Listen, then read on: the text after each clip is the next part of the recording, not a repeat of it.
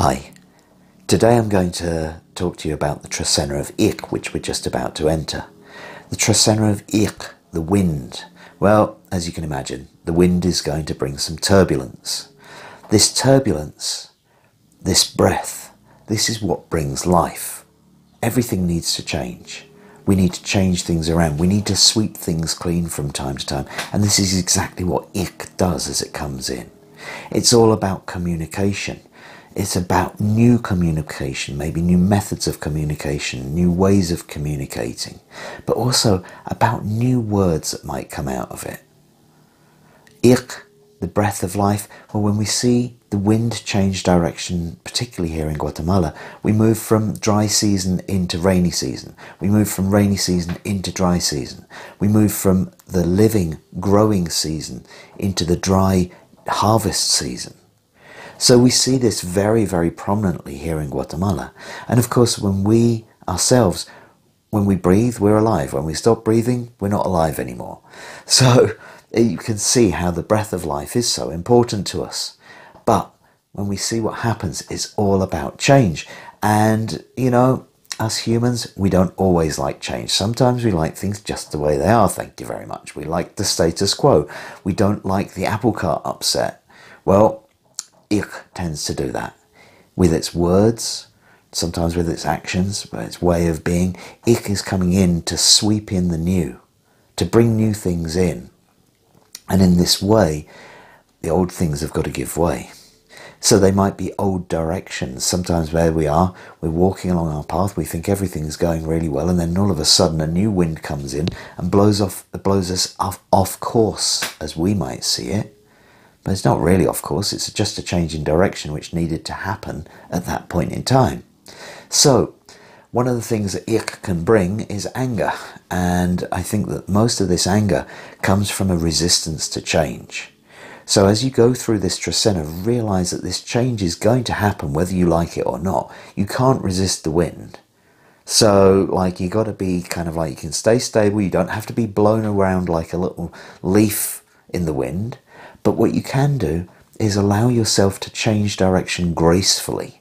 You can stay rooted whilst moving in a different direction. Learn to be the willow rather than the reed. And certainly don't be the oak. Don't try and resist it, otherwise you might get snapped by it. So these are the potentials that I can see coming in. Now, as you can imagine, the change that can occur during this Trecena, the transformations that occur, can be quite large. But in addition to that, we've also got some astronomical and calendrical events which are going to happen in the middle of this Trecena, which are going to embellish that even further. The first one that I'd like to mention, well, you might see it as coming from a different tradition, but actually it's a very important part of any solar calendar. And that is what I'm going to call Astronomical Samhain. Now, Samhain, as many of you might understand or know, is Celtic Fire Festival. The Celtic Fire Festival, which marks a turning point of the seasons. It is the first day of winter, according to that particular calendar. Now, we usually celebrate it on the 31st of October going into the 1st of November as Halloween, All Souls Day, All Saints Day, whatever, those kind of things. But astronomically, it's actually a bit different. And it occurs around about the 6th or 7th of November. The reason for this is that it's the midpoint between the autumn equinox and the winter solstice. It's the exact midpoint between those two. Now, if we take the premise of that at Samhain is when the portals to the other world are open, then we see that on the day 5 Kame, the 6th of November, this is when the portals open. So we can expect this to be a quite transformative period, a quite energetic period. So we go through that. Then the next day is 6 Kech. 6 Kech is the return of the Year Lord. The Year Lord 6 Kech came in on 20th of February and he's gone through this rising phase throughout the year, which peaked in the middle of June. And now he's gone back, and this is a second apparition because we have a 365-day solar calendar where Kech begins each month, imposed onto a 260-day calendar, and so he's going to come around twice. So this is when he begins his second period, which is, well, 105 days long, let's say, and this is seen as the dry period, the end of the line. And so it's kind of like he's going back, he's simmering down a bit. Now Kech has been a strong year lord, it's kicked things around a little bit, and so this could be a softening time.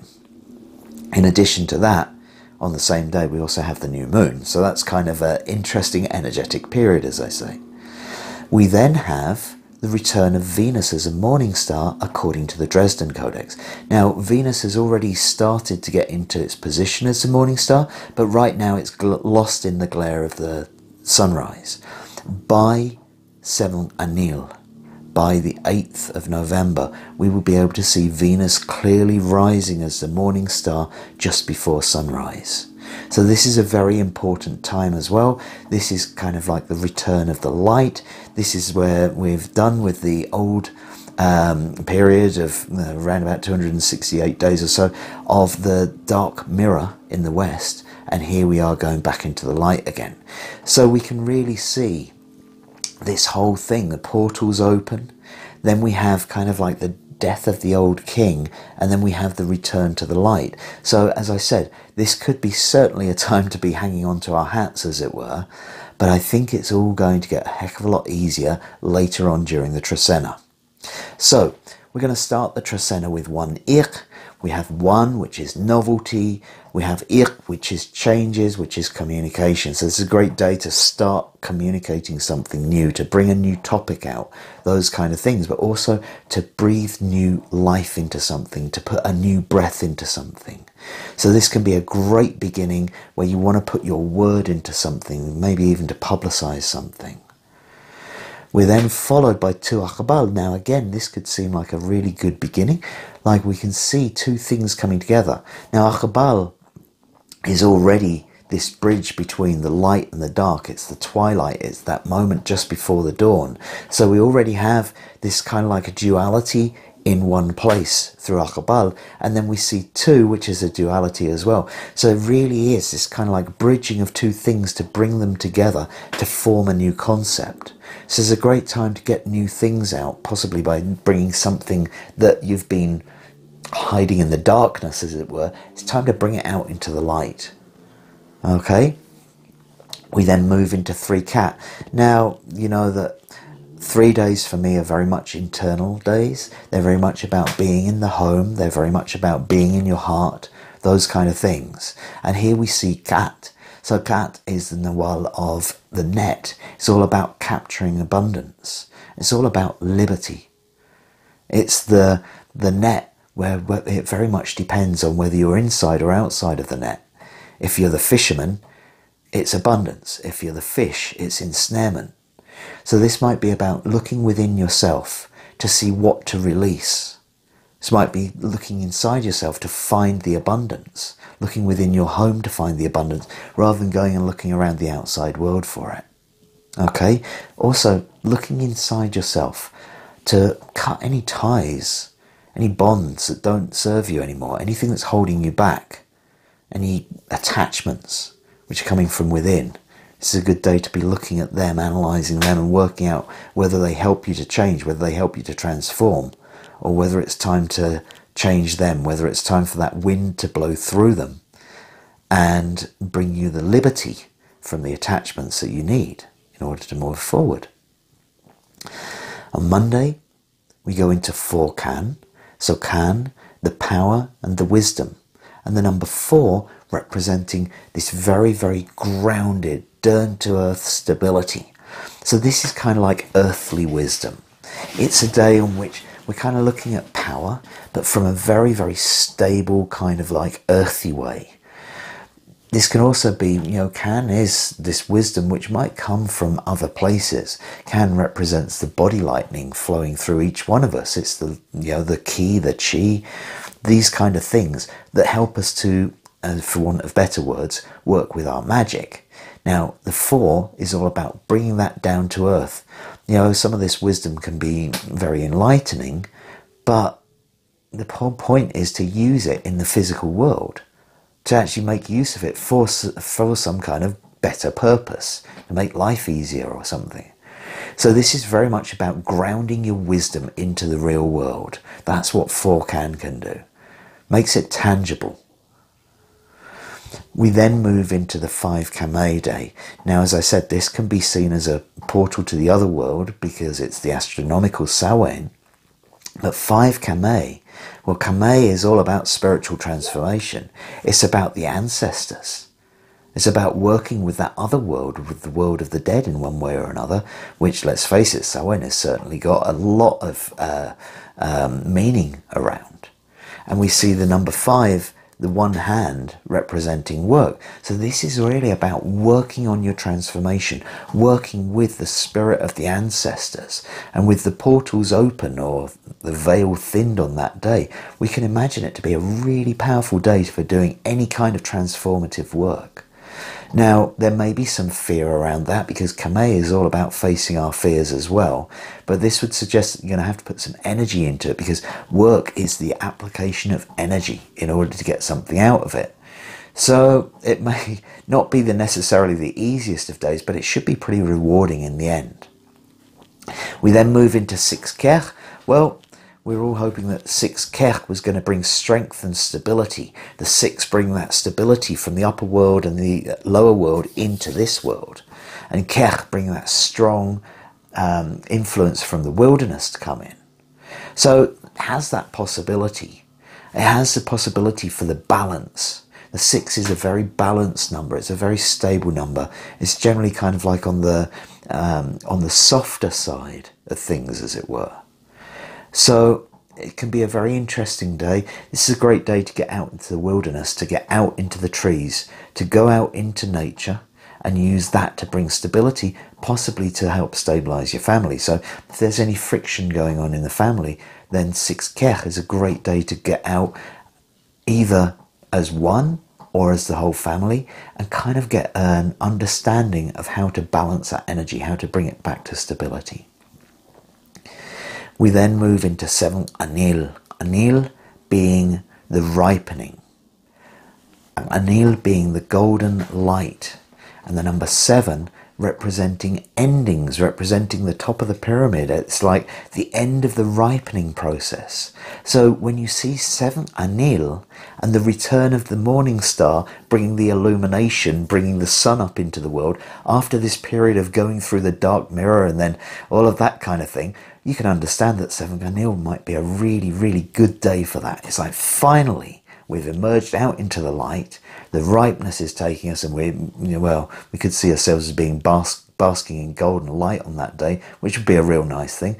But let's just say that it looks like a rather joyful day, a day of celebration, a day when we can look at everything that we've received from the harvest. It's like bringing the harvest to a culmination, bringing the maturity, bringing the ripening process to an end. And that, when we've been putting all of our energy into our work, we've been putting all of our energy into figuratively growing our corn for the last 9 months, then all of a sudden, right, here it is. The harvest is in. The harvest is over. The maturing is done. Now we can celebrate that. And again, this is this would be a great day for a harvest festival to celebrate the abundance and the joy that comes from bringing in the harvest. As I've often said, and I like the play in between the Nawales, and what we see is Anil, where we receive the abundance, followed by Toch, where we make our ceremony. And here we have 8 Toch. 8 Toch being literally the day of celebration of ceremony, the day of the celebration of the sacred fire. Toch represents our ability to give back. It represents our payment. It represents our service. And a lot of the time here, we're doing that through the sacred fire. We're paying with our candles, we're paying with the cigars, we're paying with all of the offerings that we make for the sacred fire. We're paying on behalf of our community, we're paying on behalf of our family, and on behalf of ourselves. Now, that's the way that it's done here, and it's done with the fire. And this is where it's about. But we can also make payments in other ways. So this is a great day to be serving in one way or another, looking after your community, looking after people, looking after yourself, looking after whatever it is around, making sure we give that payment, making sure we take time. Our energy is a payment. Our life force and our time are probably one of the greatest payments that we can ever give. So when we make that little sacrifice, we spend a little time in our community being of service. We spend a little time just lighting a candle and giving thanks for our health. That's what keeps everything nicely in balance. We then move into 9Z, Belachet Z. Now this again is a very, very important day. This is all about faith and loyalty. Z is all about justice, faith, loyalty and unconditional love. Z can be a really, really important day to understand how it is to have faith in stuff, to understand guidance. And here we have it connected with the number 9. So the number 9 represents the number of lunar cycles that we spend within the wombs of our mothers, and therefore it represents life. It also represents the divine feminine. So when we see those two things put together in that way, this is faith in the feminine, this is guidance from the feminine. This is a day to celebrate the women who guide us in our life. This is a day to ask for their advice. If we're a little bit lost, if we're not sure where we're going, if we're not sure where the wind has been taking us, maybe it's the women in our life that we need to consult on this day. We can ask them for a bit of guidance on that. It's also about guidance within life itself. So maybe your own guides are speaking to you strongly on this day, and having faith in it. Having faith in that guidance around us. Okay? Moving on from that, we go into 10 bats. Now this is a beautiful day. We have bats, the creativity, the beauty that we bring to the world, our art. It's the way that I see it is that we're each a part of the divine, maybe with the hands. And with the hands that work through us, we have the ability to bring beauty to the world, whatever art form we choose. Now, some of us write, or we might sing, or we might play musical instruments. We might build stuff, we might create patterns out of plants. It doesn't matter, we've all got our creative part to us. And here, that creativity is coupled with the number 10, which represents community. So we have those two things coming together. So this is a great day to go out and collaborate. Make music with your friends. Make art with your friends, with your community. Bring that beauty to the world as a group. Because it's really, really strongly signified on this day. This is about creating stuff together, making the world a more beautiful place with the people around you, cooperating and collaborating. It's a really nice day for doing that. We then move into 11R. Now, 11R can be a very, very interesting day as well. There are certain ways that I can see things, and R is all about often the journey. It's about the journey of discovery. And it's all about learning about stuff. This might be a physical journey that takes us in a direction. It might be a relationship journey. It can be anything. It's all about discovering the way that something reacts when something else happens. Now, this can bring us many paths. There are many choices, many opportunities. There's quite, as I said, this is already the Trecena of change. And we have here with the number 11. Now the number 11 can be a bit hectic at times. The number 11 can be incredibly creative, but often goes in many different directions in order to bring that creation out. And as such, it doesn't always know exactly why it is where it is, it just knows that it needs to be there. So when we add this to the journey Noel, we can imagine that we might be walking a path with absolutely no idea why we're walking it, just the absolute certainty that we need to be walking it in that direction at a particular time. We might get a sudden urge that we need to go somewhere. We might need to just literally drop everything and take a journey somewhere. Now that can be the 11R energy, but when that urge is received, I think it's kind of important to listen to it. So for 11R, I would suggest not making too many fixed plans, because you don't know until the day exactly where it is that you might need to go. And so that might lead to you having to cancel plans or something like that, because there'll be a sudden call that you've got to go in that direction. And I think we should heed those kind of calls, because that's where our learning lies, and there's possibly something that we even don't recognize at the time that's in that direction that we need to bring back into our lives. After 11 Er, we're then going to bring it all together in 12 Ah. Now 12 Ah, well, we have Ah, the harmony of the home, the harmony of the community, that strength, that bravery, that backbone of the community, with one of the highest of the numbers, with the high and even number of 12. This is all about bringing together all of your life experience in order to bring harmony in the home. Maybe that's why you had to go on that journey for 11 Er, because you needed to go and bring that in order to bundle into the next day. Now, 12 Ah, we can kind of imagine as like all these changes that we've been through during the Iq Trecena. Well, 12 Ah is kind of like the one finally bringing stability. It's the one bringing the backbone, bringing the strength, and bringing the harmony, using all of its life experience. If we imagine, well, okay, I often talk about Kawok being the captain of the ship, but here we have Ah in charge, and he's kind of like using all of his experience, all of his knowledge, and I use he because Ah means he of. It's a very masculine nawal, but he's using all of that knowledge and experience in order to bring harmony. So you may find that maybe there's a situation that confronts you on 12 Ah, we're still in the Iq Trecena after all, and that your resources, your previous knowledge and experience are drawn upon in order to bring harmony, in order to be a pillar of the community. You need to look back at what you've learned before and employ that in your harmony. Finally, we end up on 13 Ish. Now 13 Ish is a very powerful day. We have Ish, the representative of Mother Earth, our connection to Mother Earth, and also the shrines and altars, the sacred places around the world, and the number 13 representing the ancestors and the spirit world. So this is kind of like the ancestors' shrines. So this is a great day to go visit ancestral shrines. This is a great day to finish that Iq Trecena by making some offerings to Mother Earth. It's going to be a very, very powerful day for ceremony. You probably really want to know what you're doing on that day, because it is a very, very strong thing with the number 13 there. But it's a great day to honour your ancestors at whatever altar, at the old shrines, at the shrines of the old world. This is a great day for that. Additionally, it's a very strong day to be connecting with Mother Earth, connecting with the spirit of Mother Earth. It's a great day to make your offerings, to give thanks to Mother Earth for everything that you've received from her.